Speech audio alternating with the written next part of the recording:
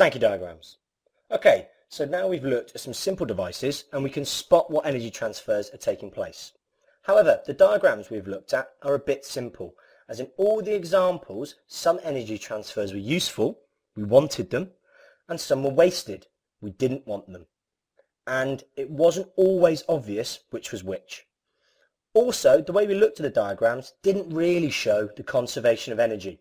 What we need is a diagram that shows all of this. And we actually do have it, and we call it a Sankey diagram. Let's look at a really simple one for a light bulb. So, what are the key features? Well, the thickness of the arrow going in at the start shows how much energy goes into the device. In this case, it's electrical energy. The thickness of the arrow going straight on shows how much energy is usefully transferred, in this case as light. And the thickness of the arrow going down is how much energy is wasted, in this case heat. So we can easily see those straight away. The thickness of the two arrows leaving must equal the thickness of the arrow going in, so we can see conservation of energy there. It should be quite obvious from this diagram that the light bulb isn't actually very good at doing its job.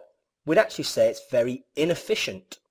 Actually, us physicists like to define efficiency, and we do that by using this equation. Efficiency equals useful energy transferred divided by total energy input. And if we look at it for the light bulb, we find that it's 20 joules here are usefully transferred to 100 joules going in, so the efficiency is only 0.2. The closer to 1 the efficiency is, the more efficient the device, the more energy it transfers usefully. Let's look at one more example, this time for the television. So a little bit more complicated here. We've got 250 joules of energy going in, but this time again there's only 10 blocks. So actually we've got 25 joules per block this time. We read a Sankey diagram in much the same way we read a graph. So we've got 250 joules of electrical energy going in. Let's look at how much energy is usefully transferred. We can see here actually we've got two arrows for useful energy transfer. One's 2 blocks wide, and that's for the sound energy. So we can see we've got 50 joules of sound energy being usefully transferred. The other arrow is 6 blocks wide, so that's 150 joules worth of energy usefully transferred, and that's being transferred as light. Okay, let's look at the wasted arrow, the one going down.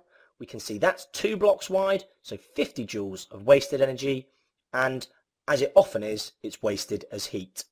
So, what's the efficiency of our television? Well, we've got 50 joules transferred usefully as sound, 150 joules transferred usefully as light, so that's a total of 200 joules usefully transferred, compared to our 250 joules going in. So let's put that in our efficiency equation. We find 200 divided by 250 gives us an efficiency for the television of 0.8. Much better than we had for the light bulb. So the important information to remember here is that in a Sankey diagram, useful energy transfers go straight on and wasted energy goes down.